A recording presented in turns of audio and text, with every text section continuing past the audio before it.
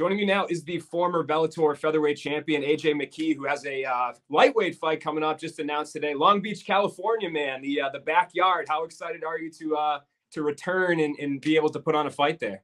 Oh, man, it's going to be great. Just having all those people come together when I won the championship at the Forum was electrifying. So actually having them come to my city, coming to Strong Beach, baby. We coming in strong for the 155-pound division. And that's been the whole motivation, man, is moving up to 155 pounds and just climbing the ranks, man. Get back in there and get a title back around my waist again. Obviously, the initial plan wasn't to move up to 155 pounds until I was notified that I'm not going to be allowed to have a rematch with Patricio Pitbull. So once that was established, I felt there was nothing left at the 145-pound division for myself. And, I'm not going to put my body through that, cutting to 145 pounds for a non-title fight when I know I'm more than capable of moving up to 155 pounds and handling my own there. Yeah, and I think let's just talk about that right off the top then. In terms of why this fight was made versus the Trilogy, it seemed like it's tough on you because on fight night we're asking you, you just kept coming off a loss. We're asking you, what do you think's next? Do you think it's a Trilogy? Do you think it's whatever? And you were saying, no, I think I want to go to lightweight. I don't want to do this weight cut anymore. And then it sounded like Bellator's narrative was, well, we're going to run it back. And Scott had talked to AJ and we're going to do it again. And then next scene, we're having you have your lightweight debut, like you said, on fight night. So how did that all come about? Like, why no Trilogy? I'm not quite sure. Obviously, right after the heat of the moment of having an unsettling loss that I don't feel I lost, and majority of the people don't feel I lost. The statistics, the factual information even said I didn't lose. But some people's opinions are their opinions, and like my dad's always said, man, don't leave it up to the judges. But we thought we were up, and I'm quite sure we were. But with that being said, just moving on to bigger, better things. I had some time to sit down, pause, take some time off, and just kind of reflect on everything that's happened. And I'm like, all right, cool. We can get a third fight. Obviously, with that being unsettled, we're 1-1 supposedly. In my heart, we're 2-0. But I'm looking to make it 3-0. So when initially we came to the agreement, or we didn't even come to an agreement, they pretty much said, no, there will not. You won't be getting a title fight. So I said, okay, well, if I'm not getting a title fight, then I'm not fighting at 145 pounds. And with that being said, I was looking to move up to 155 pounds. And I believe it was about a month and a half or 2 months ago where I'm like, all right, no title fight. Cool. Then I'm going to 155. And then we started to look for an opponent. Once we lock in an opponent, then all of a sudden, magically, Borix is fighting Pitbull for the title in Long Beach, my city. So for me, there's a lot of messy stuff. It's Mickey Mouse here, there. I don't really care. For me, I'm just excited to fight. I hate taking 8 months to a year to get back in there. Especially after all right, when I finished them in 2 minutes, to sit out for 8 months to get a rematch. And realistically, I didn't even want to rematch him. So it's like, I literally starched you in 2.5 minutes, bro. But, I mean, the way things have played out, it is what it is, man. I'm looking forward to fighting him. Like I've always said, if he wants to fight, bro, we can fight. It is nothing to me but a fade. And I want all the smoke. So if he wants to fight, bro, we can fight. There's no, win or lose against Borix. You say you want to fight, let's fight, bro. I don't need any Mickey Mouse up, down, round and round. Like, if we're going to fight, let's fight. If not, beat it, bro. Kick rocks.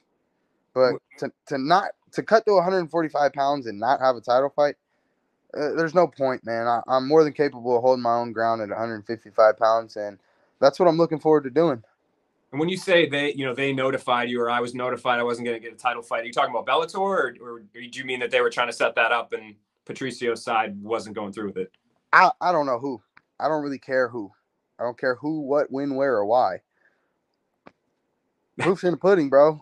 I'm here to fight. You know what I mean? I'm here to fight. You call me? All right, bet. I sign the dotted line, I'm showing up, hurt or not. You know what I mean? And I feel like that's the difference between me and a lot of other fights, especially the Pitbulls, man. They do what they want, bro. Like, look at Patricio. He just pulled out of a fight. You're a champ pulling out of a fight. All right. You ain't no champ, bro. First of all, you're not a champ. You never beat a champ. How can you call yourself a champ and you never beat a champ? Pondering thoughts. But it is what it is. Yeah, I mean, I guess how much is that fight on your mind? Like, obviously, he's the guy now. Is your attention away from Patricio? Is it totally turned to Patricio now? Like, are we lightweight from here on out? Bro, look. You want to see my look? I'm gonna show you my kennel. I got all 3 of them right there. There's enough space for one more right there and maybe another one right there. Actually, I could put them in here. See, I don't care, bro. A dog's a dog to me. They just need to be trained. So for me, if Pitbull wants to smoke, he can get it.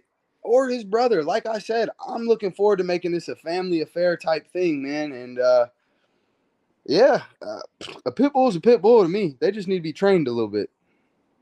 And I heard you mention it before, fighting at featherweight. You said you didn't want to have to wait 8-10 months again to fight. In retrospect, like, again, I don't know who was behind that layoff. You had the win against Pitbull. Everybody was talking about you. And then it seemed like, there was that period of time where we were asking about you constantly, and then you were back. So was that layoff in retrospect a mistake? Do you feel like that was detrimental to your performance that night? I'm not gonna blame anything on anything. At the end of the day, I knew I had a job to do, and I knew what I was getting myself into before the fight. I knew what I was feeling going into the fight, not wanting to fight. But like I said, man, even on my worst day, I knew Pitbull couldn't beat me, and that was my worst day, and I still don't feel like he beat me. And if we do get the opportunity to fight again, which I pray we do, I promise you it's going to look a lot like the first fight. Like, that was literally my worst day and his best day. And it was close. But to me, it wasn't close enough, man. The statistics say it all, bro. Like, striking, takedowns. All right, you got a couple little leg kicks that, whatever. All right, a submission that you didn't finish. Like, I try not to pay attention to the nonsense anymore, man. At the end of the day, either we're going to fight or we're not. You know what I mean? If you don't want to fight, cool. Like, there can be this continued mix-up of, this person, that person. And, I don't care, bro. Like, I don't have time to feed into all that nonsense and bullcrap. Like, call me with a fight date and don't call me in snowboarding season. Because if I'm in snowboarding season, I'm not going to want to fight. Especially after I've been sitting around for 6+ months and now I'm in snowboarding season. There's only I'm from California, bro. We get snow for 1 month in Big Bear. 1 month. You want to call me while I'm snowboarding? You think I'm going to be excited to cut 30 pounds to make fucking 145? No, bro. I'm trying to enjoy the slopes and enjoy my life a bit, bro. Like, so, I mean, it is what it is.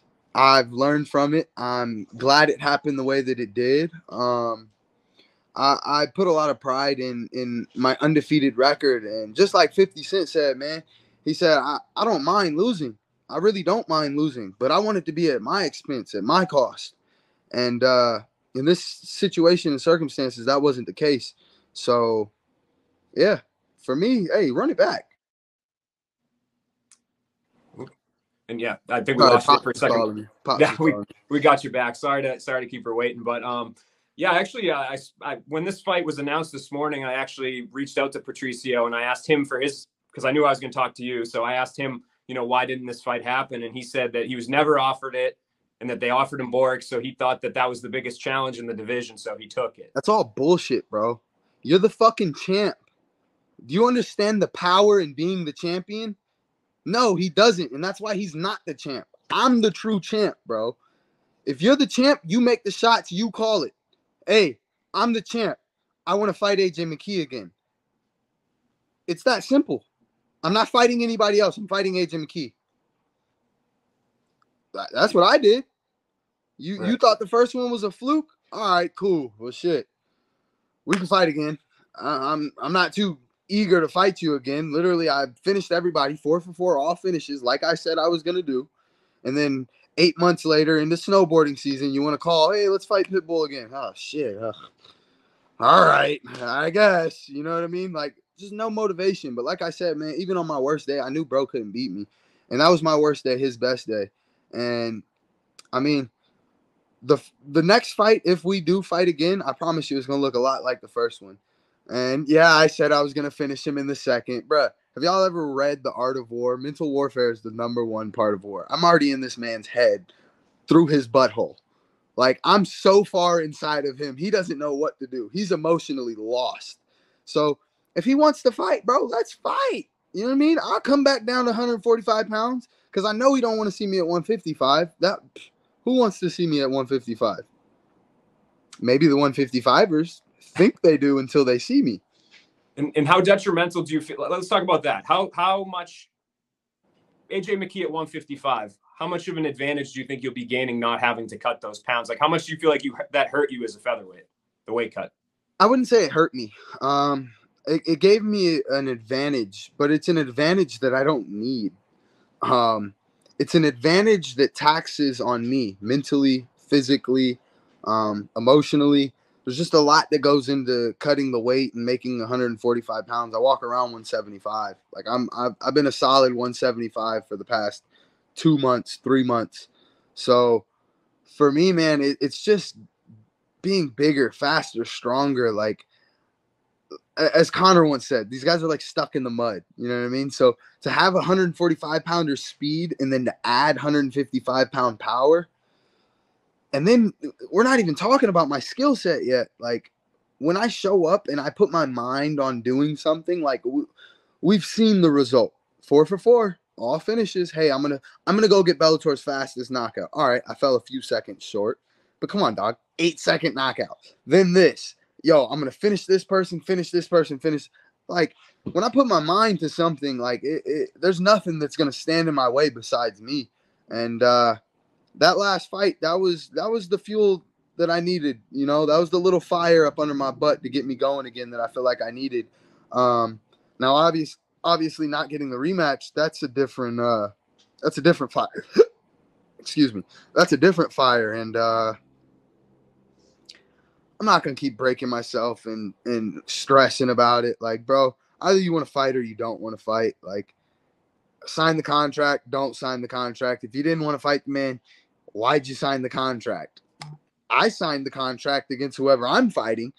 I forgot the guy's name, Stoney or something. I know him, the redheaded dude. Spike Carlyle. Cool guy. Spike. There we go. Spike. I don't care who it is. I'm just ready to fight, man. I want to fight. I love fighting, bro. I used to fight in alleys. I used to fight in backyards. Like, I'm just trying to fight, man. And I'm not trying to sit around and waste my prime years, 27 years old. Like, there's a lot that I got to do to get back to where I want to be, content with myself, you know? And that's what I'm geared up for right now, is just making statements, man. And October 1st, I'm looking forward to going out there and making a statement and getting back to being the mercenary, man. Get that hit list going again.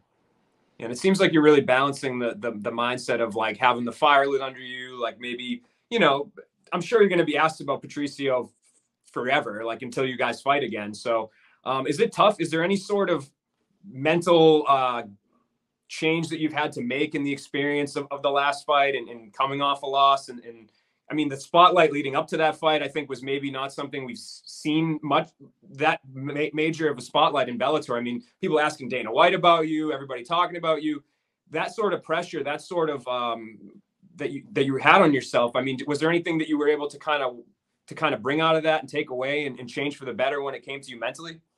Definitely. I would say finding the motivation to fight, man. That wasn't a fight. Like, I wasn't intrigued by it. Like, I starched bro in 2 minutes. You know what I mean? Okay, now we're going to go fight again. Like, whatever. Like, all right, we're going to go fight again. I wasn't in the fight, man. I wasn't the mercenary. I was just AJ fighting. You know what I mean? And there was no kill or be killed. You know, that kill or be killed, that's what I thrive off of. But obviously, like, that choke he had, all right, cool. Like, bro, you were just holding on to me. Like, you weren't trying to finish it.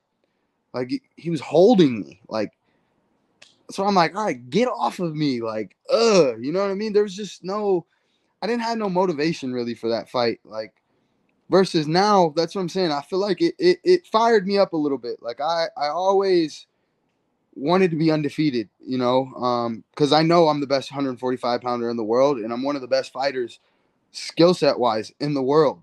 Just well rounded. Like, not too many people are good at striking, good at jiu-jitsu and wrestling and kickboxing. Like, if you look at my record, 13 finishes, it's like literally like 4, 4, and 4. You know what I mean? So it's like it's 4 subs, 4 knockouts, 4, you know, like, so for me, it's just being the best that I can be. And I really didn't have too much motivation for that fight. But after the interviews and everything after that fight, getting out of my emotions and sitting back, taking some time to literally reflect and see it for what it is. All right, you know you didn't lose, bro. Cool. You didn't lose. You got a loss on your record. That was the hardest pill for me to swallow. Why? Because, like I said, like 50 Cent said, I don't mind losing, but at my expense, at my cost. And that wasn't the case. So, yeah, I want to fight him again, but I want to fight him with malicious intent. And I want to hurt him. And I've never honestly can say I've wanted to hurt somebody, but I want to retire him. And I think if he beats Pitbull or Borix or whatever, however that turns out, I don't care if he has the title. That's how bad I want to fight him again now. Just to solidify, like, bro, you are not on my level. And you couldn't beat me on my worst day. So now here's my best day. And that's what I'm looking forward to, man, is either him or his brother, you know? If he don't want it, shit, I'll whoop his little brother too. Like I've always said, I want to make this a family affair. Before Conor McGregor became champ, back in 2015, I was doing interviews talking about I'm going to be champ. So I feel like if I would have got the win in that fight, even though I know I won that fight, it would have just the trajectory of my career after that. Like, yo, I'm fighting his brother now. I don't care who's in line. I'm fighting his brother, and that's the next fight. Pitbull again, and I'm going to be a champ. That's my goals. That was my goal and my aspiration. But you know, things work in mysterious ways, and it's playing out just the way it's supposed to, and that's just my faith with the man upstairs, man. I just got to continue to be the best that I can be inside and outside of the cage, so that when it does come time to be inside of that cage, I can perform at 100%. And you know, you mentioned earlier, like, you don't really care who you fight. And, you know, you said you kind of had trouble even remembering Spike's name a little bit. So clearly you're more worried about what you can bring to the cage. But was there any thought of like trying to jump right in? Like, I want the #1 contender lightweight. I want the #2 guy, whatever that is. Like, you want to hear my request? Let's hear it. I'm moving 155. Benson Henderson. Fucking banger. Stylistically, bruh. That would be an amazing fight. And that's one of my favorite fighters since I was a kid. Benson's that guy, and it would just be an honor to share that moment with him. You know what I mean? He's #2. That throws me right to where I need to be. I mean, outside of that, Pitbull, Patricio. I mean, I don't consider him the champ. I'll consider him #1 contender because, like I've always said, to be a champion, you got to beat a champion. That man has not beaten a champion. Therefore, he is not a champion. He's holding an intern belt. Until he beats a true champion, he's not a champ. I guess let's end on this, man. People tune in October 1st. They see you in front of your hometown crowd, you and Spike Carlyle. How do you break your tie of 4-4-4? What do we think here? 4-4-4? Can you say? Strong Beach, baby. Strong Beach. Y'all gonna see what it is. I don't got nothing to say, no predictions, nothing. I'm gonna show y'all. That's it. Sounds good, man. I appreciate your time. Good luck with everything, and I'm looking forward to whatever's coming up, man. It's whatever weight class you're in. We like. I appreciate it. We're gonna get this 155 real quick. You know what I'm saying? One time for the one time.